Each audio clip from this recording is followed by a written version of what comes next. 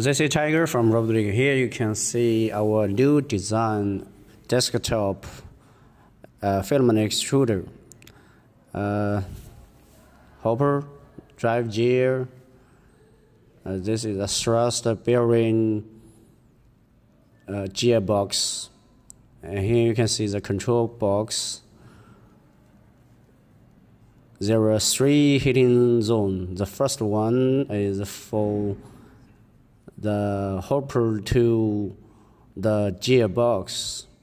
We need to control the temperature because we do not want the material stuck to get into the barrel and the screw. So we have mounted a fan on the back to cool down the material to make sure it do not stuck. So when we setting the temperature, and if the temperature higher than the setting temperature, it will work. And secondly, you can find that the heating control for the barrel, and the second one is for the dial.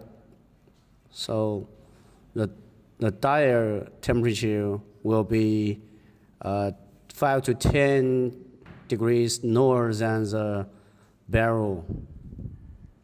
So here you can find the speed control. So yeah, the production capacity can be controlled by this speed control. Yeah, to control the drive motor.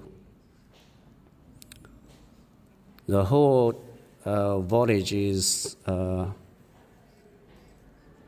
about 500 voltage. So it can be 110 voltage or 220 voltage version.